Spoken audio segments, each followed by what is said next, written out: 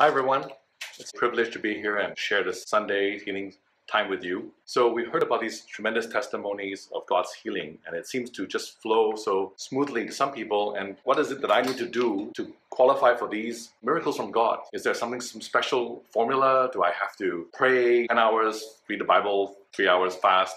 What is it that I need to do? And the irony is that it's the doing that puts these miracles away from us. And let me start sharing a few scriptures that will help illuminate this. The key one is Galatians 3:5. If you have a paper and a pen, just take note of the scripture references and later on just read it for yourself because they're amazing in what it's telling us. So again, Galatians 3:5. Therefore, he, that's God, who supplies the Spirit to you and works miracles among you, does he do it by the works of the law or by the hearing of faith? So let me repeat that again. Does God work the miracles that Dr. Susan has been sharing about? Does he do it by the works of the law or does he do it by the hearing of faith? What is the works of the law? The works of the law is obedience. It is fulfilling. It is doing the law. It is not disobeying the law. It is doing the law.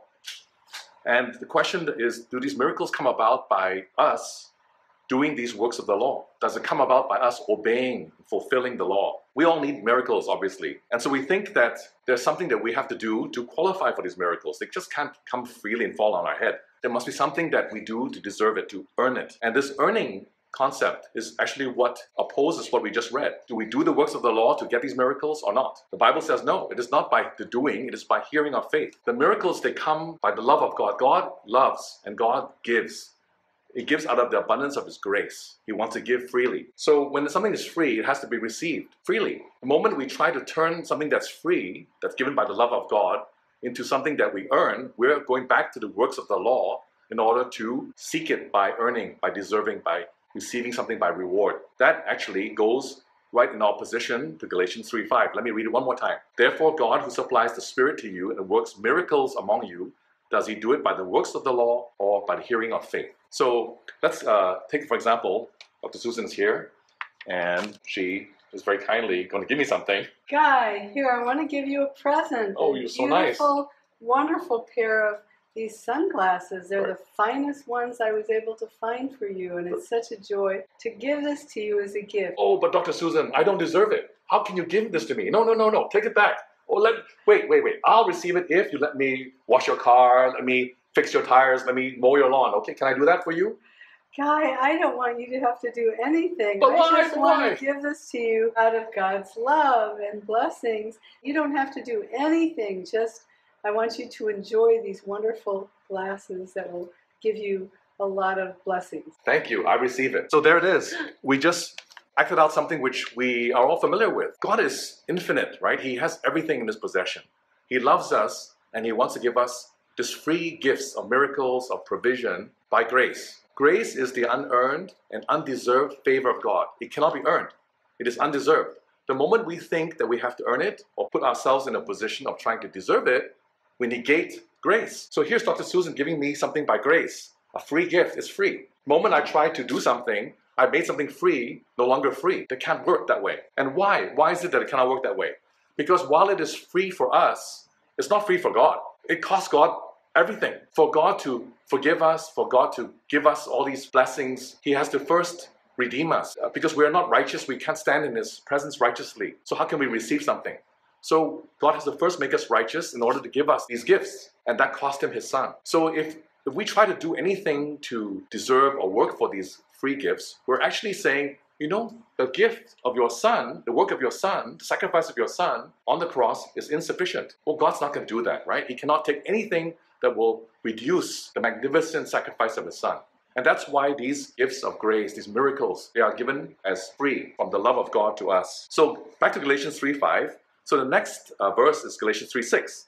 And it says, just as Abraham believed God, and it was accounted to him for righteousness. So remember, it says, do the miracles come by working of the law, or does it come by hearing of faith? Then it explains, what does hearing of faith mean? It means, the example is, Abraham believed God, and it was accounted to him for righteousness. So that is what hearing of faith is. So if we understand how Abraham got credited with righteousness, then we know what hearing of faith is, and we know how these miracles flow. Naturally, we hear about Abraham. Oh my gosh, Abraham, this amazing patriarch. He did all these things. He sacrificed his son, and on and on. I'm not like Abraham. But let's dive a little bit deeper. Let's see what the Bible is referring to when it says Abraham believed God. When did this happen? When did Abraham believe God? In Galatians 3:6 is quoting from an event that took place in the Old Testament. Where is this event? It's in Genesis 15. And let's read it and I'll tell you why it's so important. In Genesis 15 it says, after these things, the word of the Lord came to Abram in a vision saying, do not be afraid, Abram, I'm your shield, an exceeding great reward. And then Abram asked God and says, I don't have a child, I don't have a son. Who's going to be my heir? And God says to Abram, just look into heaven. Can you number the stars? And so shall your descendants be. So he took Abram outside and said, look at the stars and number them. And do you not see that your descendants will be as many as this? And it says in Genesis 15 verse 6, it says, and Abram believed God. And then God accounted it to him for righteousness. So that's where Galatians 3:6 is quoting from. It is here. So Abram believed God.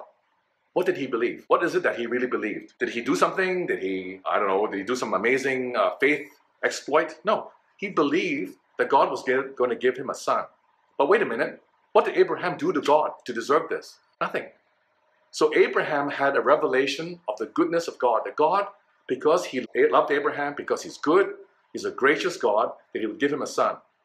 That revelation, that believing, is what God calls faith. And God accounted him righteous. Maybe we think, oh, Abraham, yes, he did this, but he was really a very obedient and faithful man, right? He obeyed the 10 Commandments, he did everything right. And so this believing is just an afterthought or maybe something that follows this great obedience.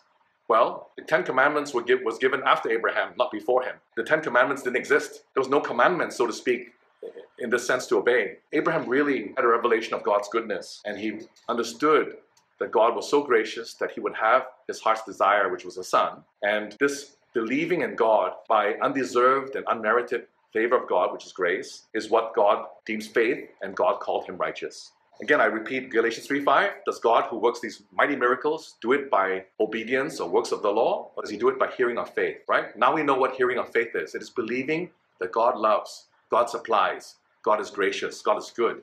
The problem with the law is that it's perfect. The law is perfect. It's from God, it's perfect. The 10 Commandments are perfect. The problem is it requires perfection from man. It demands righteousness from man, but it cannot give righteousness to man. It says you must do these things and don't do these things, do these things and don't do these things. If you do all these things perfectly, then you're going to be blessed. Which human being can do all these things? They cannot. The law wasn't meant to give righteousness. It was meant to demonstrate to man and woman that they cannot fulfill the perfection of God. And therefore they have to rely on someone to save them, someone to take their place, someone to redeem them. They have to rely on grace. Because while the law demands righteousness, it is grace that supplies righteousness. It is only by grace that we can receive righteousness. Let me show you a few scriptures here. But before that, let's just segue a little bit back to the miracles. Because we human beings need miracles of God. How can we survive when we face one peril after another? What do we do? Where do we turn? Is it to ourselves? Is it to this person, that person? Or is it to God? So in Matthew 6:27, it says, can any one of you, by worrying, add a single hour to his life or her life? So here it is talking about life. If we're faced with terrible medical diagnosis, right? A prognosis that's really bad. And someone says, you've got only so many hours. How do we add to those hours? Do we do it by worrying? No. The answer is here in Matthew 6:27. And it also says, well, besides this, why do you worry about your clothes, about what you wear? Don't you see the flowers of the field? They don't labor or spin. I tell you that even Solomon in all his splendor was not dressed like one of these. And if God clothes the grass of the field, which is here today, and tomorrow it is thrown into the fire, will he not much more clothe you, O you of little faith? So do not worry, saying what we shall eat, or what we shall drink, or what we shall wear. For the pagans, or the people who do not believe in God, run after all these things. But your heavenly Father, who loves you, knows what you need, and he will give these to you. So in verse 33, it says, but seek first his kingdom and his righteousness, and all these things, extension of hours of life, clothing, supply, will be given to you as well, or added to you. So everybody desires the same thing. Some just seek it by their own sweat and effort. Some go to God and say, hey, God, I really don't deserve this. I really need a free gift. I need you to supply because I'm out of energy, I'm out of trying, I just can't do it anymore. The key word here in verse 33 is, seek first his kingdom and his righteousness. And I draw your attention to the word his. Here's where the error comes in. We think, oh, seek first his righteousness means let's obey the law. Let's do all the things that make God happy. And if we can fulfill all these things, God's happy and he's going to give us these things. Wait a minute. We just transformed grace into works again. Notice it says seek his righteousness. It doesn't say seek your righteousness. It doesn't say earn righteousness. It says seek his righteousness. Now, how do we get this righteousness, this God's righteousness? Well, Abraham got it. How? He believed that God was going to give him a son. He believed in God's goodness, and God credited him with righteousness. God gave him righteousness. It's God's righteousness that Abraham received, not his own. In Romans 5:17, it says, "For if by one man's offense death reigned through the one." This is referring to Adam. Adam disobeyed God, and he subjected all of humanity into the realm of death and curse and disobedience. Then much more those who receive the abundance of grace and the gift of righteousness will reign in life through the one, Jesus Christ. It says, of the gift of righteousness. Do you see it? It's a gift of righteousness. Just like Dr. Susan gave me a gift just now, it's a gift of righteousness. If it's a gift, it's free.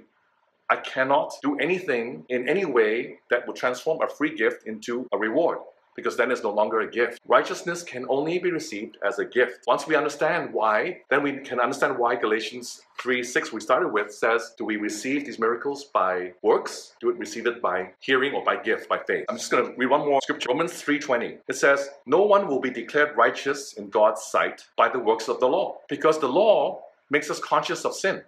So here we are. We have God's word that says, if you try to do the law, you cannot be declared righteous. Wait a minute, didn't we just say we want to be righteous so that we can receive all these things added? Yes, but we cannot do it by the works of the law. Romans 3:21. But now, apart from the law, the law's here, separate from the law, the righteousness of God has been made known. See, God's righteousness is made known apart from the law. The more we cling to this idea of doing the law, we grow apart from the righteousness of God.